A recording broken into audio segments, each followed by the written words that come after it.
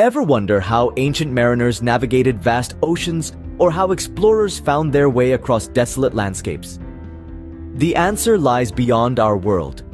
Welcome to a quick journey through the celestial sphere.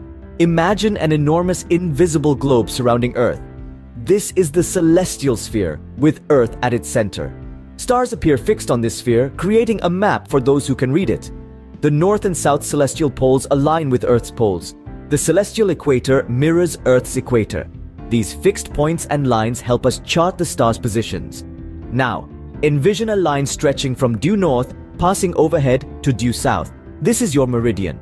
Stars rise in the east, reach their highest point when crossing your meridian, and set in the west.